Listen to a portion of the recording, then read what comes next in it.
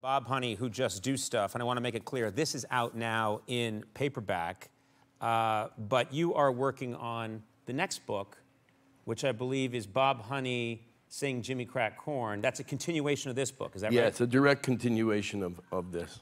And when you wrote this book, and when we talked about it, you talked a little bit about possibly whether or not some characters in it were inspired by people in real life, but you were a little cagey about it.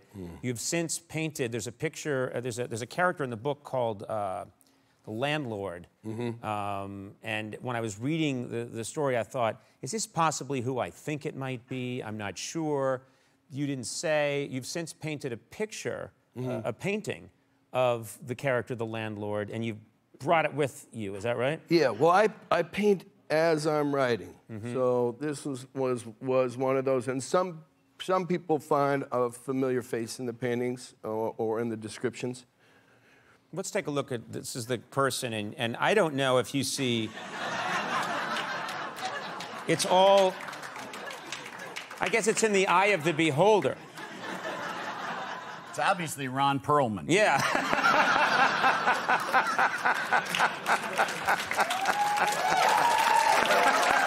We'll let it go. We'll let it go. When can we expect the next book? September.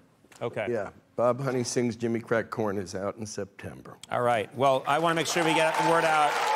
Bob Honey, Who Just Do Stuff, is available right now in paperback. So make sure you go out and get this. And of course, Bob Honey Sing Jimmy Crack Corn out in September. And for more information on CORE, and this is really important, go to coreresponse.org. They're doing the Lord's work. Sean Penn, so cool. Really, thank you so much for being here.